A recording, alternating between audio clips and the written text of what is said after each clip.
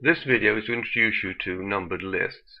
I'm going to put some text in to start our list, and to begin our multi-level list, we click on this icon here, and I'm just going to select the default current list, which gives me the 1 and makes this a top-level item. When I press return, it leaves me in the list and gives me the option to enter another top-level item. Now, if I want to make this a sub-item, then I choose this increased ident icon, and you'll see it's changed down to the letter A, and I can now put in some text for my sub-level. And let's say I want to put another one in. That's two paragraphs. Now, when I want to go back to the top level, I use the decrease ident. So let's move it out there. And I can put some more. I'll put another top level item in there, just so we've got some text to play with. And I will put in another couple of,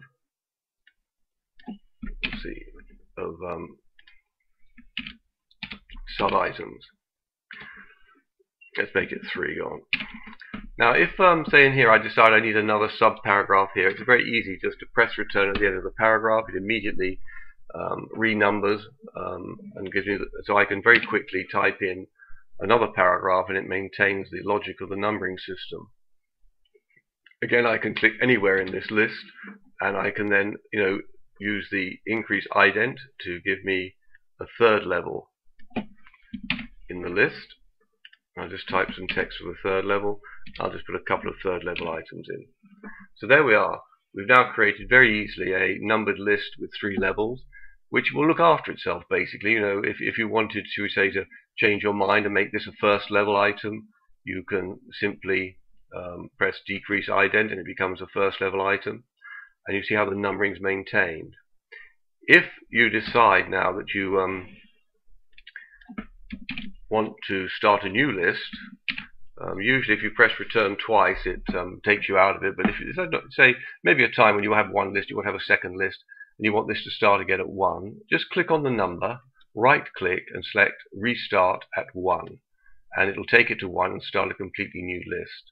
So if I press return, you'll see I've got another top level item there.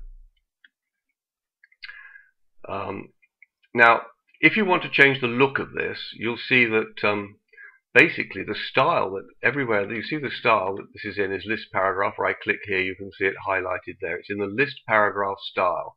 This is the style, the default style that Microsoft automatically puts its list into. So if you want to change, say, the look of this, you right click and you can modify. And here we can change. We say change the font down to 10, make it a bit smaller. We decide, press OK. You see that the font's gone down. I don't really want it small. I'll take it up again.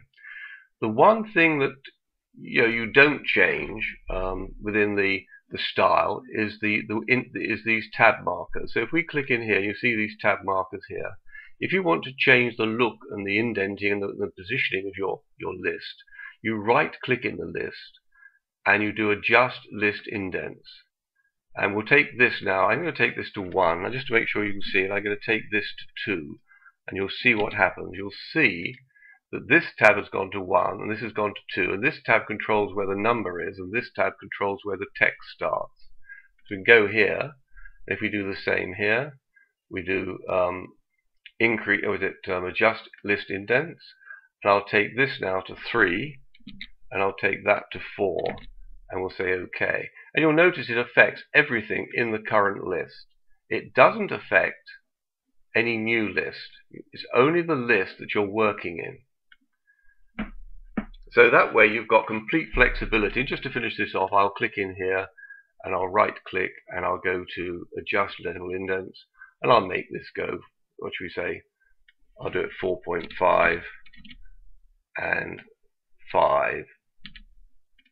And there we are. So you've got complete flexibility about how you lay your lists out by using the 2 things of the list paragraph and the right clicking and doing the adjust list indents. I think that covers all the basics on lists.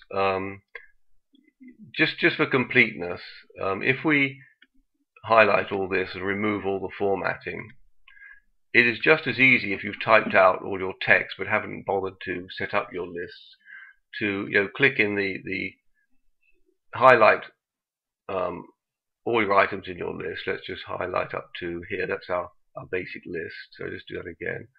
We can highlight our list. We can click in the icon for the multi-level list, choose our current list. I don't know why it does that.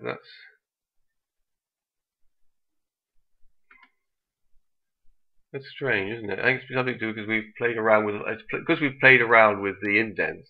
So it's best then to reset by clicking on not the one that was used previously. It does never usually happen because you wouldn't play around with all the indents and then sort of start a new list. There's a little thing there to watch for. You can then highlight your various paragraphs and just click on them to these are third level, and quickly, if you wish, do it as a second item, as a secondary operation. Sorry, I went too far there. I'm just trying to give you the idea here that that you don't have to do it as you go. You can do it at any time, basically. There we are. I think we've formatted that back as a standard list.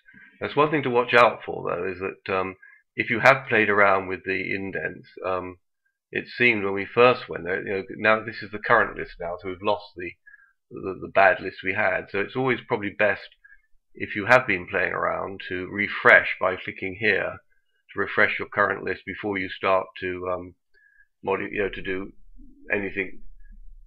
Create a list where you've done the text but you want to format it as a second operation, because when you play around with all those settings on the indent, it does seem to confuse the list from its normal starting point.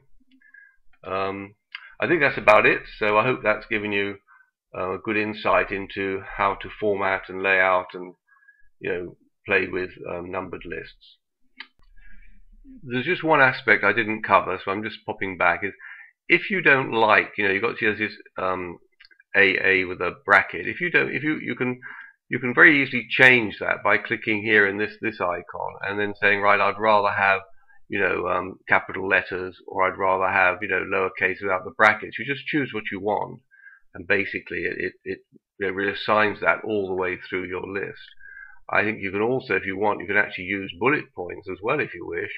And you can select your bullet points. So you've got complete flexibility over the look of your list. Let's just click in there and make that sort of, with square bullet points. So you've got complete flexibility on the look of your list. You're not just by simply using these tabs to edit the look and feel. Just one small thing that I overlooked to mention.